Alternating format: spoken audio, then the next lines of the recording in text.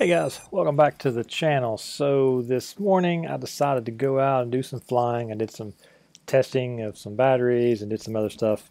And this was actually my last flight of the morning. It was cold. I only flew about, I don't know, about 3 packs or so, I think. This was the third one. So I wanted to just have a little fun here. And so I've been flying my KISS rig here recently, and really been enjoying it, and not so much because I like it over race flight or I'm losing interest in race flight, FlightOne. Definitely not the case, but I kind of like this setup here for a couple reasons. One, it's kind of light. I mean, not terribly light, you know, 600 grams or so, and so you've got that, but it's got punchier motors. A little more, not a lot, but a little bit more. They are 2205s, just like my other ones, but they're 2450s, and they got just a little more torque. They're race day quad motors, and I just really like the feel of these motors on this setup. It just feels really good. It's just a lot of fun to fly. I'm looking to build a new one, so I'm kind of researching on what motors I want to get and everything. As it's going to be a race flight build, because I definitely enjoy race flight, but I want to have a race flight set up on something a little more punchy. I want to see what that really feels like to get a good comparison. So I've been looking at motors and stuff to figure out what I want to do there. But as far as the frame goes, I already ordered that, pre-ordered actually, a frame from Rand Brand Designs, Rand Brewer. I had one of his frames before that I won in a contest from Frank Sarfino. It was an Opti 5 frame, and I love that frame, man. It took all kinds of abuse, but it finally gave it the goods, finally broke on me, crashed into a metal pole, and you know, it finally snapped.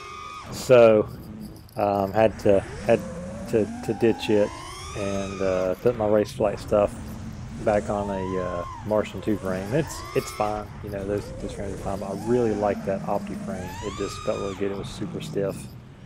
The race flight stuff flew a lot better on it. So Rand came out with another frame design called the Juice Press, and it's lighter than the Opti 5 frame. Looks to be really durable, looks to be pretty sleek.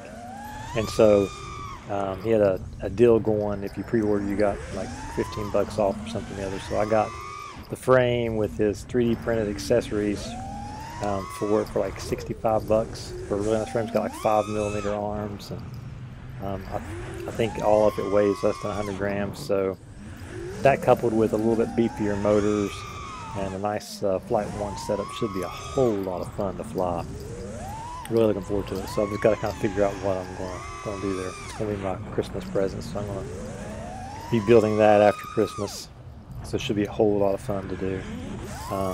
You guys got any recommendations for motors that you think are great? I'm looking for something that pairs well with the HQ 5x4.3x3 props, which, you know, should be just about any motor really. Those are great props. But I want something that's kind of efficient, kind of smooth, that just got a little more bite to it. So the ones I'm looking at, Race Day Quads has a 2207 2450 motor that looks pretty good, and I thought about getting some of the Hype Train grinder motors. Those are a couple of the options that I'm looking at. I don't want to spend a lot of money on it, but you know, I want something decent. So you guys let me know what you think.